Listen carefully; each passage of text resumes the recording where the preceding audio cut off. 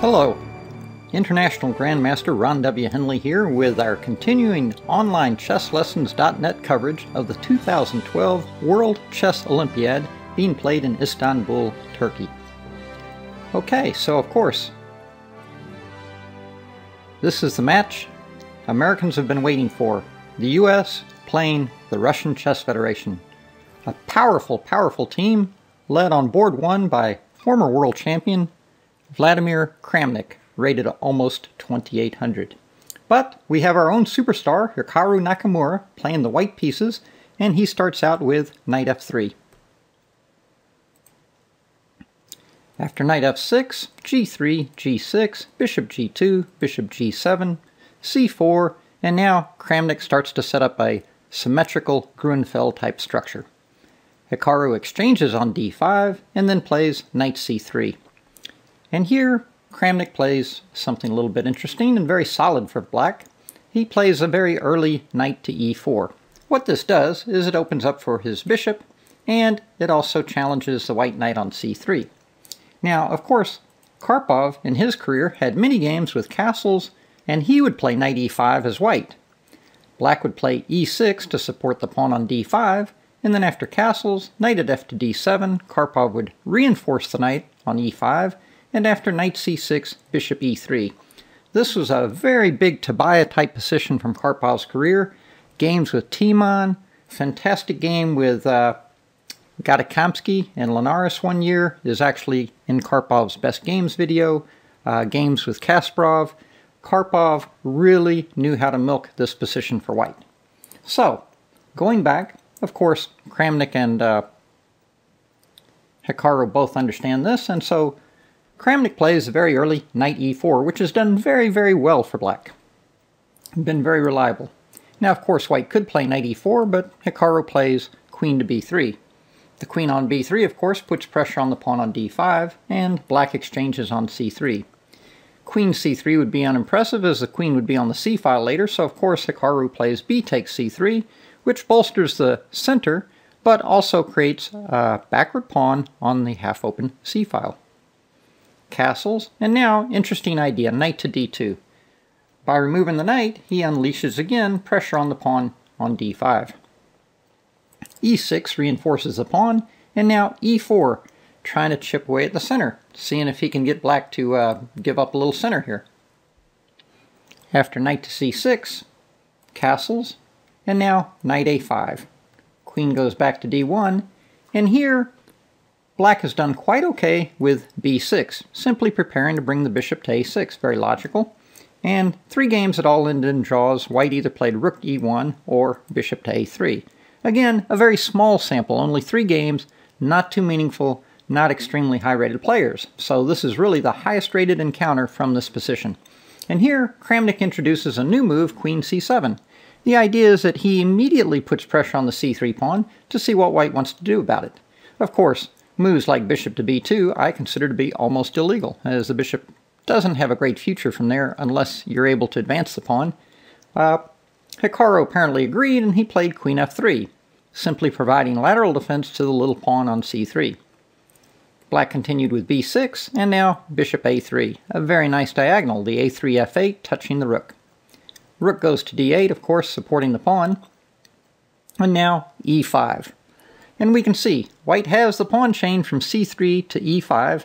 He also has a beautiful diagonal. Bishop to a6. Black likewise has a nice diagonal from a6 to f1. And now rook at f to e1.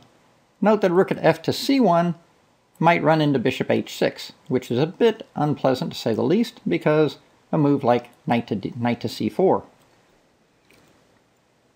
After knight c4, bishop takes, queen takes, bishop takes, and white simply doesn't have enough for the exchange. So after bishop to a6, Hikaru slides his rook over, which incidentally is not bad because it overprotects the strong point pawn that is biting into the black position. But after rook at a to c8, the pressure on c3, complete mobilization of the black forces, and the game is equal. Notice that again, if he puts a rook on d1, bishop h6 could be annoying. So Hikaru plays bishop to b4. Kramnik now activates his fianchetto bishop there with bishop h6, touching up the knight. And Hikaru plays queen back to d1. Of course, rook to d1 was the other way to defend. But after queen d1, Kramnik now plays knight back to c6. And of course the idea, given a chance, is he would play knight takes and queen to c3, splicing up a couple of pawns here, touching up the knight. So of course after knight c6, Hikaru retreats his bishop. And now Kramnik simply goes knight back to a5. Hikaru goes bishop to b4, and Kramnik simply plays knight back. Again, he's renewing the threat to simply take, and queen c3, penetration. Also notice in this situation he would be attacking the knight as well. So after knight a5, bishop to b4, knight c6, bishop, they do the dance, and now this is the critical moment. Not only a critical moment in the match, and possibly in the whole battle for the Olympic gold. Because the US at this point is trailing in match points, and if this match ends in a draw, it is highly unlikely with only a few matches left that the US would have any chance whatsoever of catching the Russian Federation. So now Hikaru makes a tremendously interesting sporting decision. He plays knight back to b1. And we can see that from a theoretical point of view, this offers black actually a slight edge. I mean, he has some chance of hurling the h-pawn forward and trying to develop some initiative and so forth, but notice that the knight blocks in the rook on a1. If you look at the black forces, they're all perfectly developed, actively mobilized in the center. And so here, I have to say that, to play such a move and take a chance to play all out for the win against a weaker player is one thing, but against a world-class 2800 player. So I think we really have to give Hikaru a lot of credit here for being a team leader as well, because in a match like this, the players feed off of the results of each other. And if Hikaru on board 1 with the white pieces had just agreed to a short draw, even playing against a former world champion like Kramnik, just think of the kind of message that that would send to the other team members down the line. On the other hand, the fact that he was willing to take on a slightly inferior strategical position in an effort to go all out and take the battle to the Russians, it also sent the right kind of message. So the game continued with b5. However, queen d7, h4, rook c6, h5, rook at d to c8 would have been one way to build the black position. But b5 is certainly reasonable, and after h4, here I think is where Kramnik kind of starts to lose the thread. He played knight c6. Okay, well, it's clear that he wants to try and play b4 and break up the queenside here. However, what was wrong with the straightforward, obvious, and strong knight to c4? For example, well, bishop c1, and then b4 would be very nice. Pawn takes and queen takes, and you don't need to look too hard to see that this is just total activation for the black units. The knight on c4 is dominant, the queen threatens the pawn on b4, the pawn on d4, and the rook is now on the beautifully open file. It's just all systems go for black here. So let's take a look. Knight c4, let's say the bishop goes to c5, a bit more logical. Well now, the very nice idea, bishop to g7. The threat there, of course, would be simply to play knight e5, and then on bishop a7, knight to d7, trapping the bishop. And of course, we don't need to explain how ugly this position is. So let's go back. Let's say knight c5, bishop c5, bishop g7, exclamation point, and let's say move like f4, reinforcing the center, certainly is logical. Then, how could we proceed? Knight to b2, very nice touch on the queen, queen c2, and now knight a4, ejecting the bishop out of c5, and then, for example, if bishop to b4, queen to b6, exclamation point. And why shouldn't black be doing well? All of his pieces are totally mobilized. And for example here, the threat would be simply to play queen takes d4. Ouch. So after queen b6, let's say white tries to hold it together with queen f2. Then very nice retreat, bishop to b7, getting ready to hurl the a pawn forward. And after rook c1, a5, bishop a3, b4. And believe me, if you've had this type of position in blitz games against Karpov, you don't need to go much further in your analysis. Anatoly is just superb on the black side of these positions. So let's go back. So I think knight c6 was a bit complacent on Kramnik's part, and I think he just really failed to deliver on his initiative. So after knight c6, bishop to c5, queen to b8. Well, it's clear that he wants to play b5, but now Hikaru plays a very nice move, queen e2. This holds black up for a little bit because he pins the b pawn. So now Kramnik comes back to the idea of pulling his knight into c4. However, maybe bishop f8. Even though this does weaken the dark squares, but on the other hand, it gets rid of this impediment over here that's holding black up on the queen side. And then after bishop takes, rook takes, a4, queen b6, bishop takes, queen f3, and, you know, it's a double-edged game. For example, white might play queen f3, queen e3, knight d2, and then the good thing here is, okay, black has an outside passed pawn, but white's center has been reinforced. It's very easy to defend c3 for a long time, and then from here the knight can either go to b3 to c5, or to f3, and maybe with queen h6, knight g5, and try and attack on the king side. So after queen e2, Kramnik plays knight a5, and this is probably a bit slow. After knight d2, white is actually starting to build up the position a bit. Very easy to see how white can improve. He can play moves, for example, like knight to b3. Or he can play moves like f4 and h5, and then swing the knight over to the king side. So, at this point, Kramnik is probably regretting that he didn't play his knight into c4 earlier and really try to make something out of the chance he had for the initiative. Instead, though, he sacrifices the exchange, which is also very dynamic. After knight d2, he sacrifices the exchange, very practical decision. And the idea here is that he wants to open up the queen side. After d takes c5, he now plays queen c8. And of course, with queen c8, we see that the white pawn structure has been dramatically weakened. So after queen c8, Hikaru now plays knight f3 and brings the knight over to the king side. But probably a safer way to play would have been knight to b3. Then, for example, there are various ways that black can go wrong. Knight takes, pawn takes, being the first and most obvious because he can't get the pawn back on c5 because the a-file is now open. After knight to b3, for example, knight to b7 would be another loser. Very strong a4. Okay, and after knight to b3, b4 also is probably not too great because queen c2. And after knight c6, take, knight into d3, and then rook d1 would trap the knight. So we can see there's a number of ways that black could have gone wrong after knight to b3. And if he plays the obvious knight to c4, well then simply a4 opens the a-file, and black still has not managed to recover the pawn on c5 yet. So black probably does not have sufficient compensation. Instead, Hikaru played knight to f3, and after queen c5, then played knight to h2. But again, a4 deserved serious consideration. For example, knight c4, and now a little bit of a bizarre move that Fritz helped me to find was queen d1.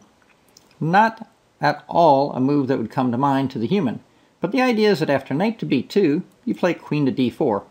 And on queen takes, you meld your pawns together, and after knight takes, you simply mobilize with rook at a to b1.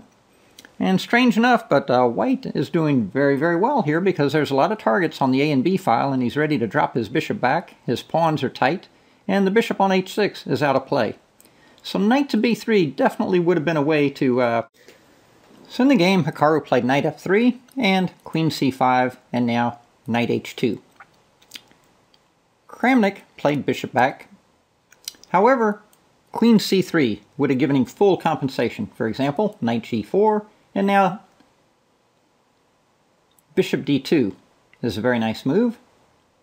Rook at e to d1, knight c4, rook over, h5, knight check,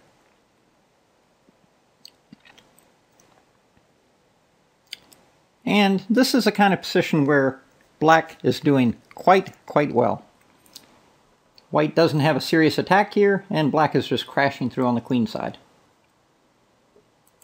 But after knight h2, bishop to g7, Hikaru played h5, and now Kramnik played g5, double question mark.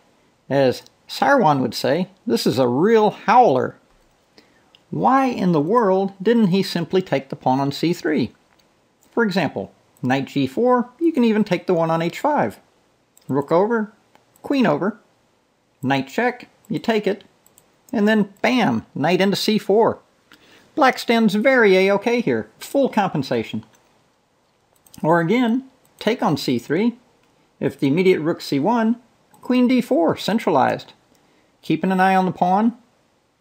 And after rook at c to d1, queen c3, or queen b6, black is doing quite okay here. So after h5, Kramnik uncorked g5. Like gee whiz, where did he get that from? So of course, Hikaru powered in with h6. And after bishop takes h6, queen h5 with a double hit on the bishop and the pawn. After bishop to g7, queen takes g5, now he's pinning the bishop and attacking the rook with check. Knight to c6, and then knight to g4, and at this point white has a winning material advantage. The point being now it's too late in the day to play queen c3, because rook at e to c1, zapping the queen against the knight. When the queen stays on the rook on a1, you simply take and interpose, and we can see check, and the queen are hanging. So after knight g4, Kramnik had nothing better than bopping back, offering the exchange of queens. Hikaru complied with queen takes, and then a4. Excellent play as he opens up his rook on the a-file. Black now gives it the all or nothing try, and creates a passed pawn with d4. If knight to c6, simply bishop back, rook over, and rook over, just pincers in on b5. So after a4, Kramnik goes for it with d4, and now Hikaru plays a takes b5, but a less complicated solution was knight to c6, bishop takes, pawn takes, knight to g6, and then simply c takes d4. White is just a solid exchange up with absolutely no technical issues. For example, b4, rook over, and rook over. And the extra exchange will soon tell. In the game after d4, Hikaru played a takes b5, bishop takes b5, and rook a7, which is sufficient to win, but once again, knight to f6 check, bishop takes, pawn takes, and then if knight d5, simply take it, pawn takes, and this is a pretty easy technical job for a player of Hikaru's expertise. So rook a7, sufficient, but a bit more complicated. Now Kramnik plays d3, and after rook takes e7, once again knight f6 check. This was a pretty easy way to take care of business. Simply surround that little baby and it's all over. But in the game, Hikaru played the complicated rook takes e7, and then after d2, this little passed pawn is kind of the equivalent of the Hail Mary pass in American football late in the fourth quarter when you're down by 2 or 3 touchdowns. Rook to d1, and then bishop into e2. But knight e3 connects the dots, and now bishop takes e5. So of course white is a full rook ahead. He'll lose back the exchange on d1, but nonetheless he should easily have enough material to win. Black, for his part, meanwhile, is trying to remove all the pawns from the board, so if he gets down to endgame, he might have a chance to draw. Hikaru plays c4, simply preserving the very valuable passed pawn, and this guy is looking to motor on up the board.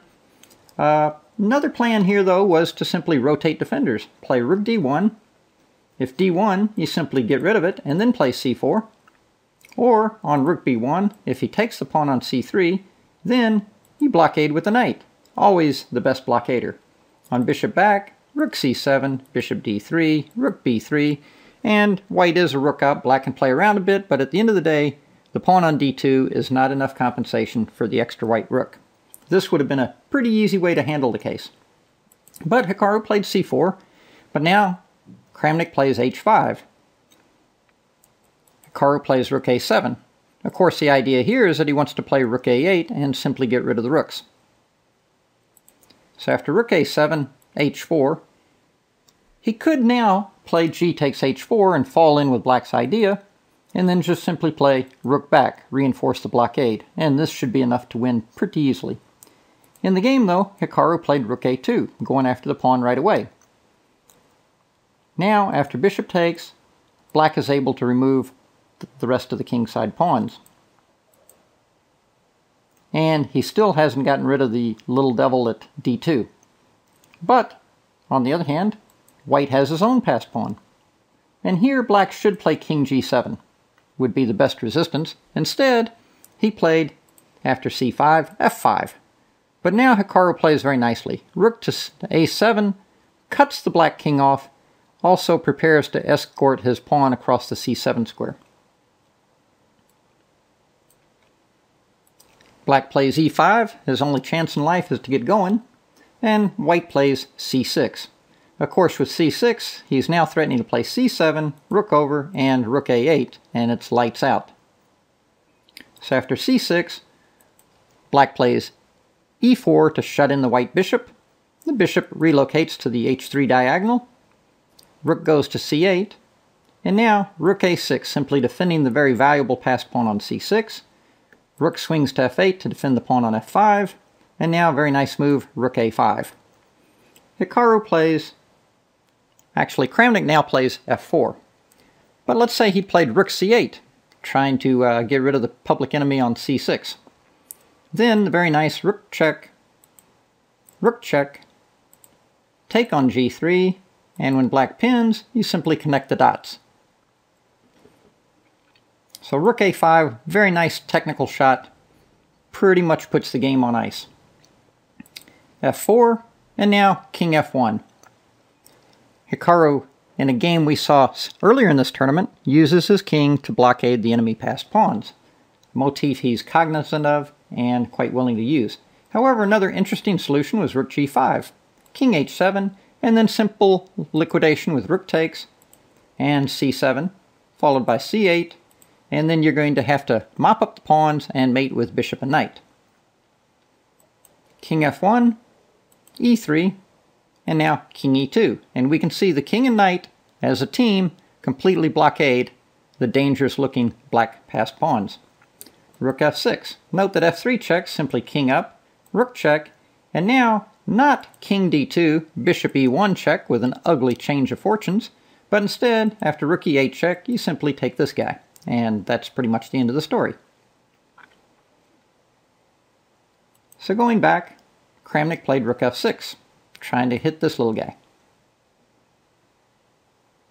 Hikaru checks, and checks. And then on rook f7, now plays a very nice rook b7. This way, if the rooks get exchanged, his pawn is even further away. King f6, and now king f3. Again, totally using his king to blockade the enemy passed pawns. Rook e7, and now here he exchanges, and Kramnik goes for one last swindle with e2. And of course, Hikaru doesn't take that because f3 check, and bishop takes c7, leads to a draw. After e2 check, Hikaru very alertly uses the under promotion rule, c8 equals knight check. Once the king moves out of check, king takes, and with a two-knight advantage, white has a straightforward technical win. He simply has to eliminate the pawn on d2, force the black king into a corner, and checkmate him up. Let's see how Hikaru handles the task. King e5, knight b6. Notice before collecting the pawn on d2, he coordinates his troops, gets them all tight. King d4, bishop back to g2, and the other point, the light-squared bishops actually help since Hikaru is attacking.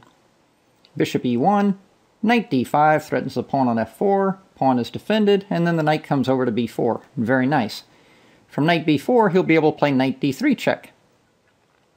So after knight b4, bishop h4, knight d3 check. Once again, notice how all of Hikaru's pieces are on the light squares.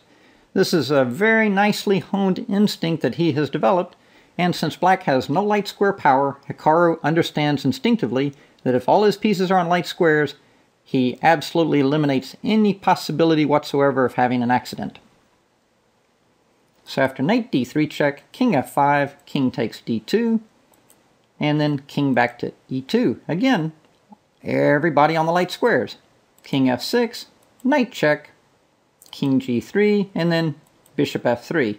We can now see that the king, the black king, is already boxed into this diagonal here on h4, g3, and so forth, or this little rectangle. Notice that a mistake would be to play knight e4, knight f4 check, and yes, you would win the black pawn, but you'd be left with two knights, which is insufficient mating material. Thus, the game would be a draw.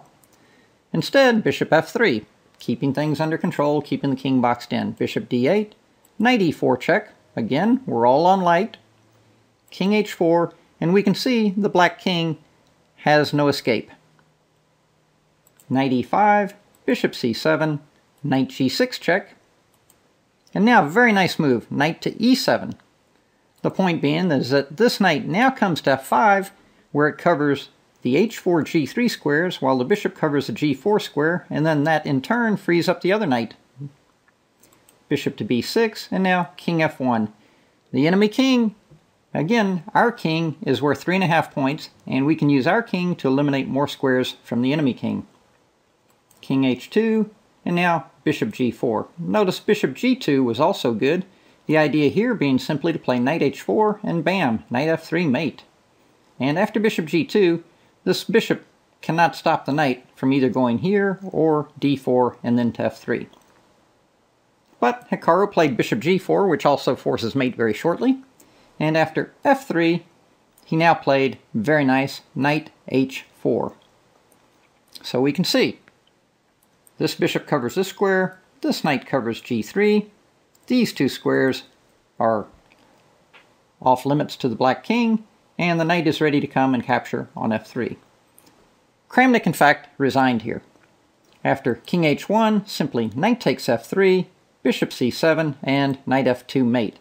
Fantastic sporting achievement by Hikaru Nakamura, leading the U.S. to a tremendous 2.5, 1.5 victory in the World Chess Olympiad. Again, Ron Henley here. Thank you for joining OnlineChessLessons.net.